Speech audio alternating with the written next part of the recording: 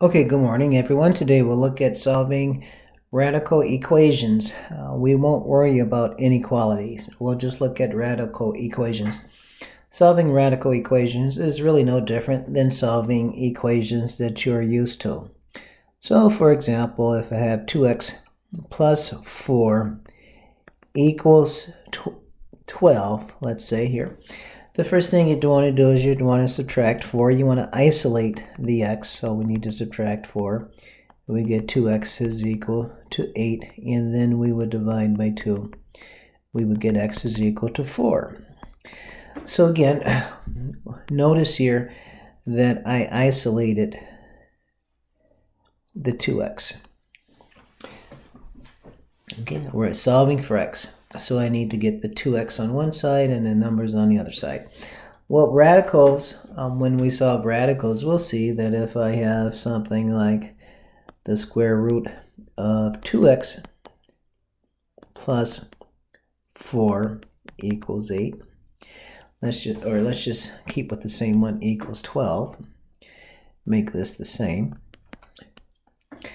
The square root of 2x plus 4 is equal to 12. What we want to do is we want to isolate the radical. We want to get that by itself first. So we have radical 2x, we subtract 4, and we'll get radical 2x equals 8. Okay, so notice again we're isolating the radical. Always, that's what you want to do. You want to isolate the radical. Get it by itself. Get the radical by itself. And then we'll see what we do to solve that. This inverse of taking the square root of something is squaring it. So we'll square both sides. And then we'll get 2x is equal to 64. 8 squared is 64. And then we'll divide by 2. And we'll get x is equal to 32 in this case. But again, what we want to do is we want to isolate the radical, get the radical by itself. All right, so let's just keep that in mind. The rest is easy. A radical equation consists of a variable within a radical. Recall that you can solve quadratic equations by taking the square root of both sides. Similarly, radical equations can be solved by raising both sides to a power. So for example, they give us an example. We have the cube root of x minus 2 equals 0. We want to isolate the radical, so we have to add 2 to both sides. And then we'll get the cube root of x equals 2. And then the inverse of taking the cube root of something is to cube both sides. And so we'll have x is equal to 8. Okay, now why does that work? Why does taking the cube root of x raised to the third work for us? Well, again, there's a couple ways you can look at that. So again, remember that if I have the cube root of x raised to the third, well, that's just equal to x raised to 3 over 3, or equals to x. So, all right. So let's go on. Okay, for square root, the index of the radical is always 2. Remember, 2. All right, so let's look at so we're going to solve each equation. Again, I have 5 plus the square root of 1 plus x plus 1 equals 16. I want to isolate the radical.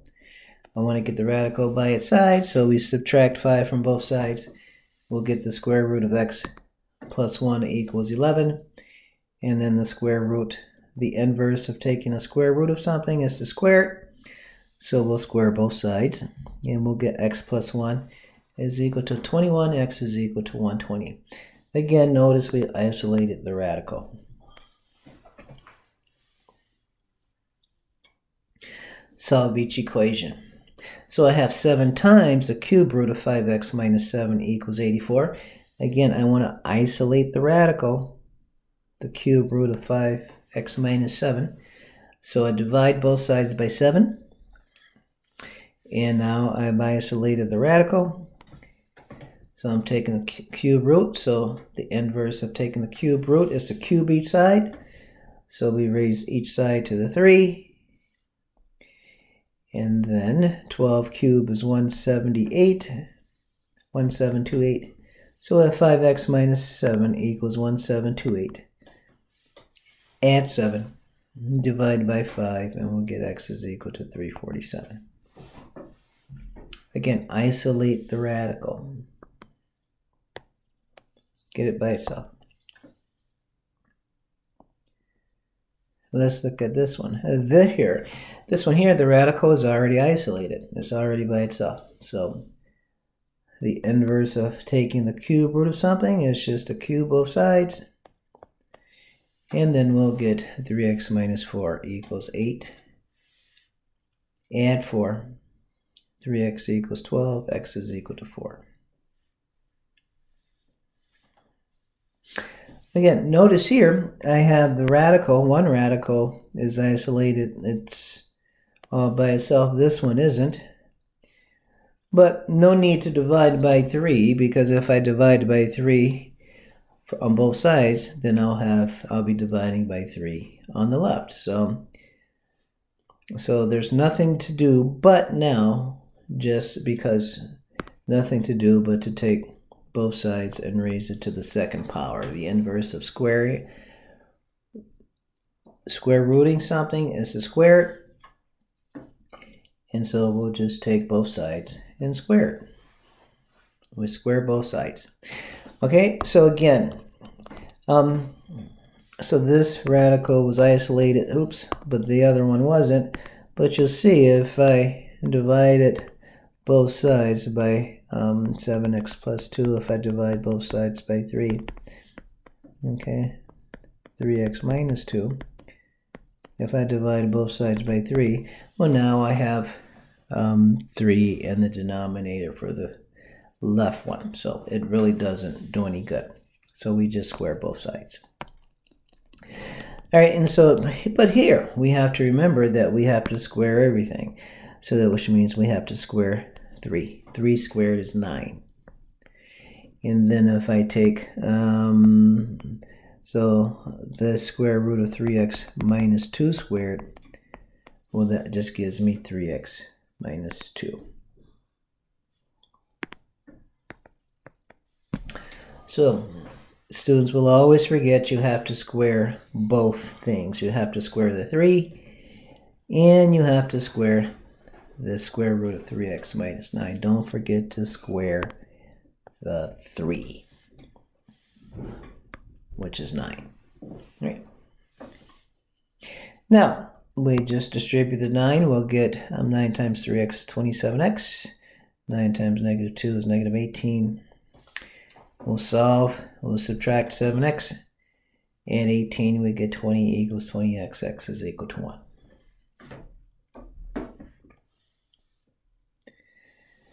Let's look at another one. So again, I'm taking the square root. So the inverse of squarings, taking the square root is the square. But don't forget, we have to take 3 squared, and then we have to take the square root of x squared. We have to square both things. Okay, have to square both things. So 3 squared is 9, and the square root of x squared is x. And then I have 8x plus 6 equals 9x. Okay, so subtract 8x, you get x is equal to 6. Again, don't forget to square the 3. Okay, now this involves rational exponents, okay? So I'm taking the 5x plus 7 all raised to the 1/3. That's really no difference than taking the cube root of 5x plus 7. Okay, so the inverse of taking the cube root of something is to cube it. Or if I just cube both sides, 1/3 times 3 is 1. So I get the cube root of 5x plus 7 equals 3.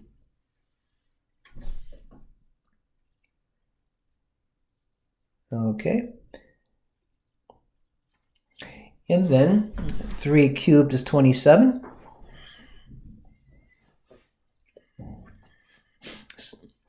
And then if I take the cube root of 5x plus 7 and cube it, I get 5x plus 7. And then if I solve for x, so subtract 7, divide by 5, and you get x is equal to 4. So again, they just wrote here, they went 5x plus 7 raised to 1/3 is equal to the cube root of 5x plus 7, which is what they wrote there. And cube both sides then.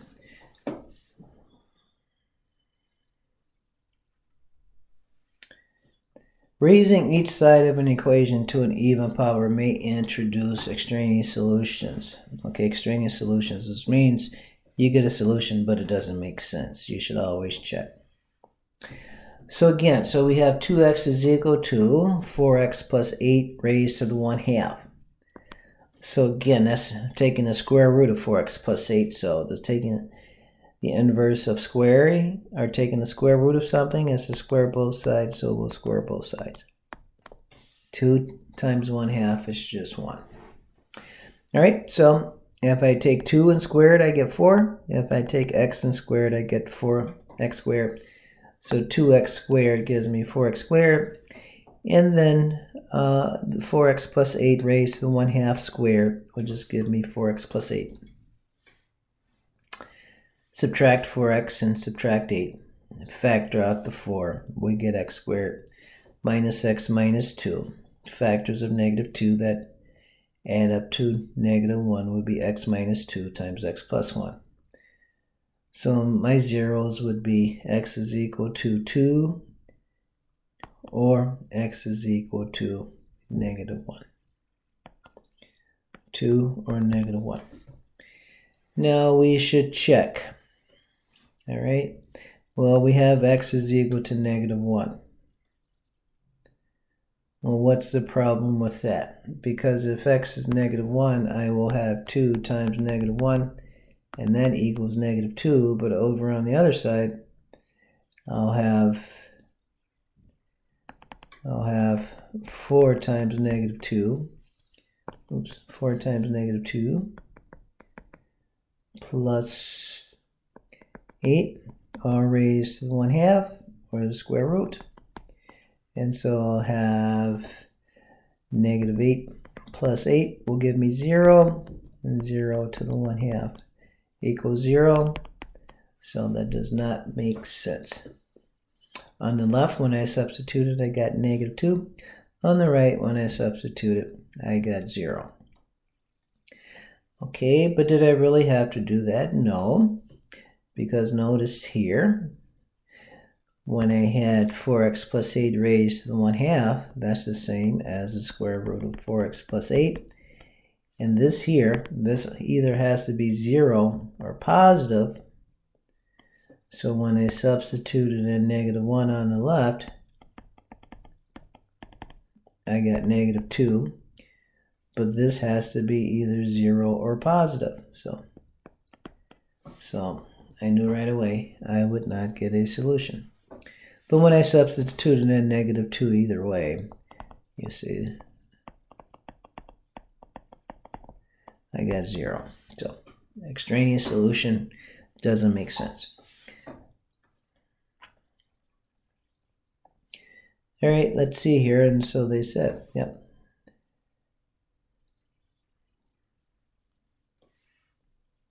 Oh, wait a minute, did I substituted and, well, that should have been -1. My bad.